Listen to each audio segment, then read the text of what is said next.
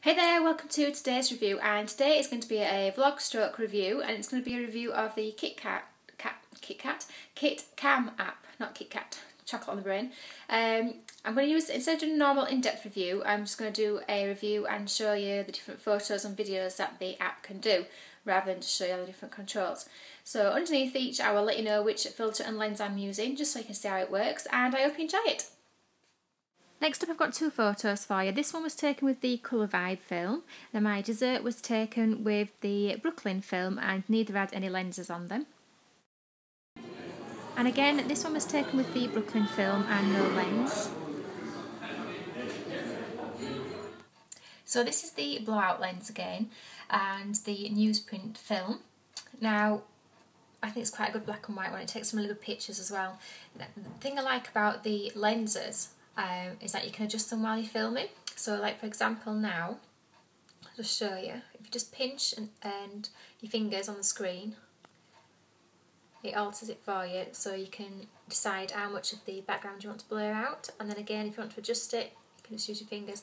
I think it's quite handy really to be able to do when you're filming, just in case you need to adjust it to the light as you're going around filming. Now when you've taken your picture, if you go into the folder where all your pictures are kept, this is where you can also edit it as well if you want to. There's an option to find details about it first of all there, and there you can see that you've used a film, you've used no lens, and it'll tell you what time and date and things if you set it up to do that, of course, with your location. Then if you want to share it, you hit that button and you can share it to all those different places.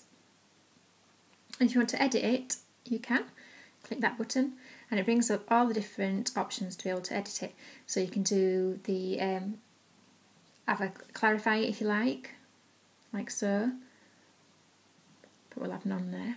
And then that's where you do all the different things like rotation and things like that, or to turn it round.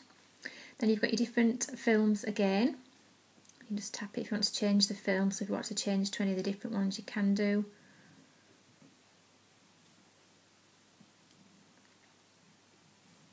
Like so. I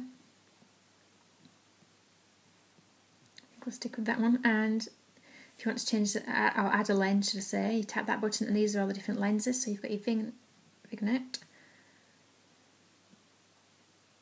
blowout, which seems to be my favourite one at the moment. It has a really nice effect on it. You've got line tilt,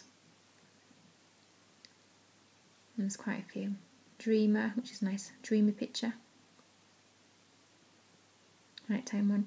Then at the very end they have three, as you can see here, which if you wanted to buy them you can do in app.